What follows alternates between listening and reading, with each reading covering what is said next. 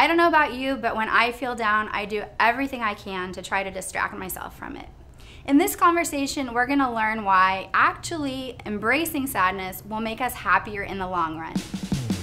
Welcome to Happiness Adventure. I'm Lisa, and together we'll explore ways to cultivate real joy in our lives. My experience of most people is it's like they're trying to get out through heavy surf and keep their hair dry. Which of course you try and get out through the surf by keeping your head above it, and it's going to throw you tumbled and smashed up on the beach again. Right. You want to get out, you dive into, and then you're free of it, you know. And so it's similar in life. I was listening to a show on NPR last year or so. It was an interview of a guy who had written a book about happiness. And he was talking in particular about people who had lost their eyesight, who were quadriplegic, you know, had some great disability where once they were without that and something occurred and now they had this handicap. And they test out to be just as happy or happier than the norm. And that's not surprising to me because they've gone through these challenges, and the other side of it, they have a sense of gratitude and discovery and openness. How would you recommend somebody who shies away from feeling sad, which is something I do all the time, like a beginner in being sad, how do you start to approach diving into it versus over it? So the first step is probably stop denying the sadness. For example, we live in a society that's phobic about death. And so people won't allow themselves the experience of deep grief and mourning. Most people. The people who seem to do really well through deep loss like that are the people who allow themselves to grieve and allow themselves that experience.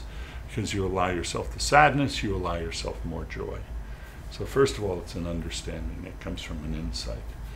And it also helps to be around somebody who's followed that path beforehand and can stick with you and contact that in you. So it brings up some sadness, huh? Yeah, you know, just contacting that experience. So there's this guy who's hiking in the woods one day, and he finds the larva to an emperor moth. And he thinks, how fascinating. It'd be great to take this home and watch this thing emerge from the, I don't know whether you call it a chrysalis or a cocoon. He takes it home and he gets into his den, and over in the corner he sets up with a towel and a lamp where it kind of blocks the direct light, but sets it so it's warm, and begins to observe the moth. And as it's warm, it starts moving and wiggling around more and more, and pretty soon the cocoon starts to crack open and the moth starts to emerge, and he's just fascinated by it.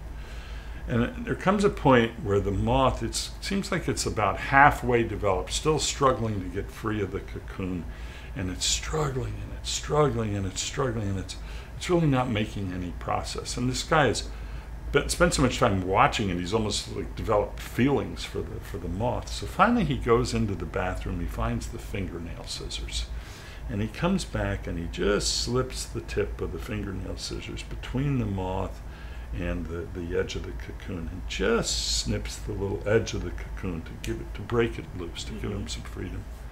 And sure enough, in very short order, the moth emerges from the cocoon. But that moth never flies, because it's in that struggle that the fluids are forced down into the tips of the wings and help the wings to develop and be strong. And so I think it's a wonderful metaphor for life, and the discussion being about happiness. I think a lot of times our happiness comes from our dealing and wrestling with getting our wings strong by dealing with the challenges in our lives. So I think happiness is about people embracing their lives for what it is. And some of the deepest, darkest, most difficult places come some of our greatest gifts. I've been speaking to James Newton, who's a nationally known consultant, keynote speaker, and trainer. And you can learn a whole bunch more about him in the description box below this video.